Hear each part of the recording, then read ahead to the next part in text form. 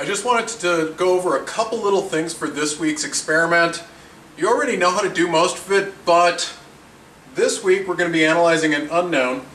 So there are just a couple things in getting our unknown ready that I thought I'd go over so that we could have a better time of it. So first of all, our unknown is, let me come in a little bit closer.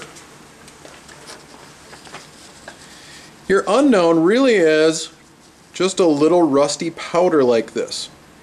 So how do we get this unknown out of this vial and into this beaker without spilling it and in a way that we'll know the mass?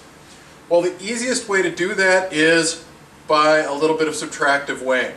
So first of all, you're going to get your unknown. Make sure you write down the unknown number. Come over to the balance and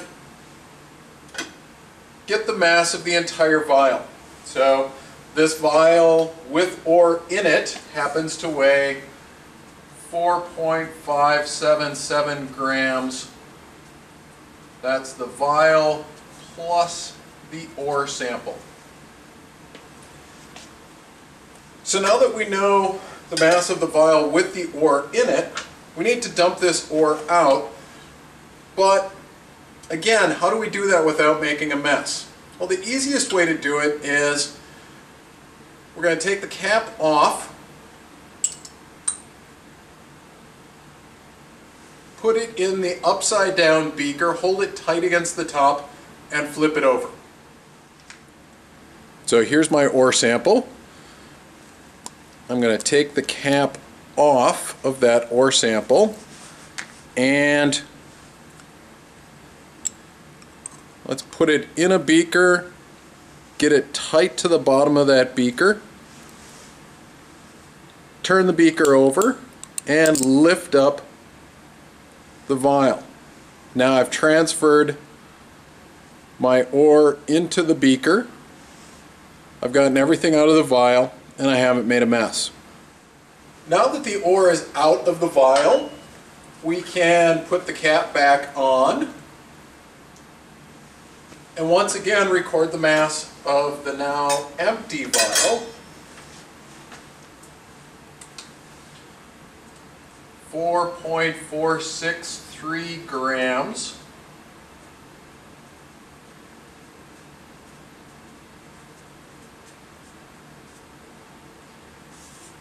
And subtract to find the mass of ore that we dumped into the beaker. So in this case, I put 0.114 grams of ore in the beaker. So that takes care of getting the ore out of the vial and into the beaker, but now how do we get this ore in solution? We have to dissolve this by doing a digestion with acid, and to do that we better move into the hood.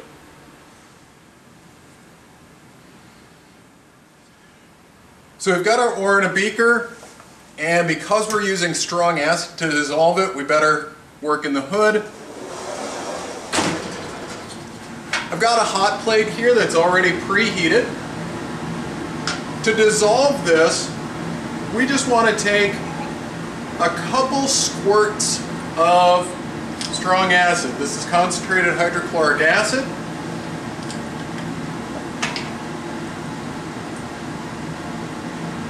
So using the dropper, I'm going to take maybe 2 good squirts.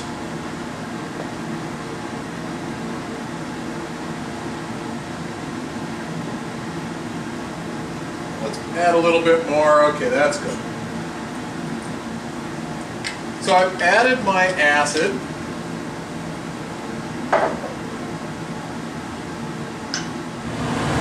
And now if you look closely, you'll see that, well, it's maybe starting to dissolve a little bit, but not a lot.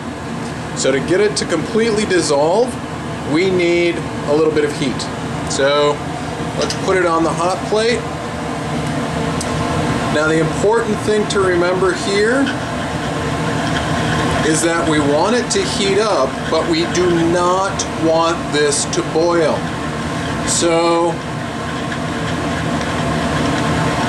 we'll put it on that hot plate, and we can let it sit a little bit every once in a while, but we'd really like to swirl that.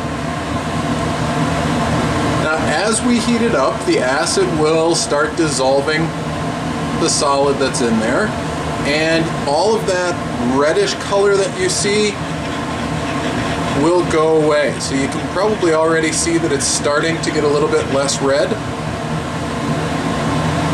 a little bit more towards the orange side.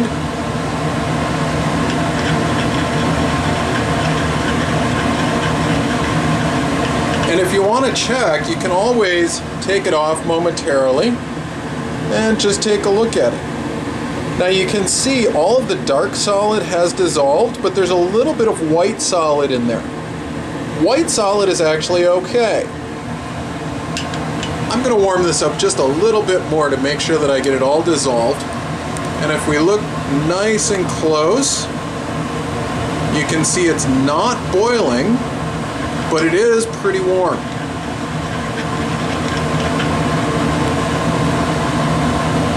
So that definitely looks like all the solid that was in there has dissolved, and you can maybe even see that it looks like it's just about starting to boil a little bit as well. So at this point,